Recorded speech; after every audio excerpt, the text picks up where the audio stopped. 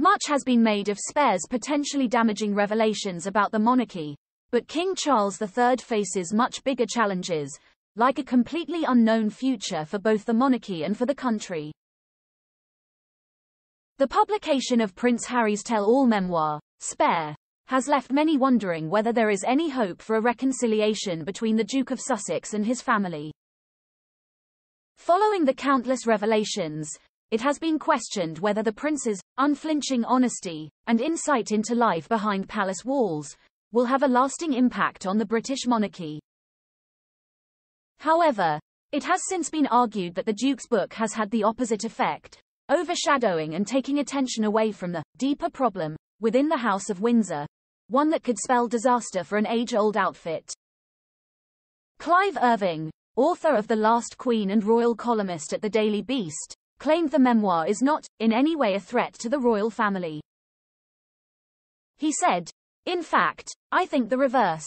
I think the book served to cover up what is really a much deeper problem for the whole family." Appearing on an episode of the Royally Obsessed podcast last week, Mr. Irving pondered how long the British monarchy might have in an ever-changing, ever-modernizing Britain. They're increasingly out of sync with what's going on in the country, and the mood of the country, and this particularly is a problem for the king. Standing over the precipice of an unknown future. King Charles III has been monarch for just over 5 months, having ascended the throne in September following the death of his mother, Queen Elizabeth II. The late Queen, who inherited the throne in 1953, was 25 at the time of her accession. Charles was 73. "What you see is a fairly old man," Mr. Irving said. In fact, Charles, at one point, said no one should be monarch after the age of 70.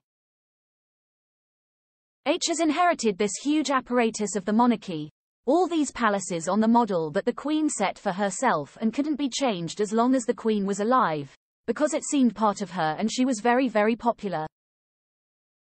Charles is almost standing over the edge of the precipice, looking down to a completely unknown future for both the monarchy and the country.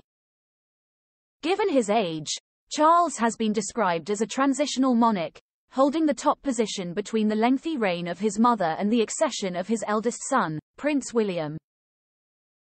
In the years before Queen Elizabeth's death, polling suggested that British citizens preferred the idea of William becoming king instead of Charles.